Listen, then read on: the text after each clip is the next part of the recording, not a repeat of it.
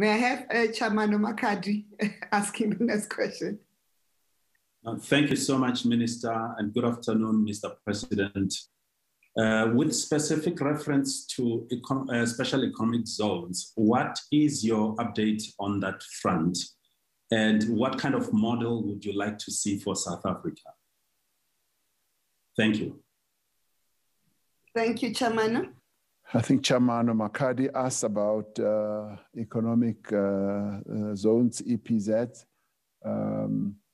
EPZs are a very important addition to the economic activity in our country. They're job creators, but they're also bringing foreign direct investments.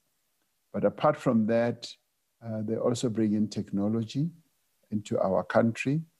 And the EPZs that we are establishing are doing extremely well. And one entity, the Kucha development company, the corporation that we've got, has developed a great proficiency in establishing EPZs for a number of places in our country. And they're also going continental now. They are advising the setting up of EPZs in a number of countries on our continent, as I said in my reply to the State of the Nation. And they are becoming a pride of our country because they've advised the Tshwane, and they've helped to set up the Tshwane EPZ, which is going to be the auto EPZ. And they're also advising others. So I think the EPZs have a very important role in the growth of our economy, like they do in a number of other countries.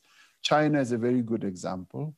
The economy of China was also largely initiated by the setting up of EPZs, and today they are the #2 economy in the world because of the spark that was lit in the initial EPZs that they formed.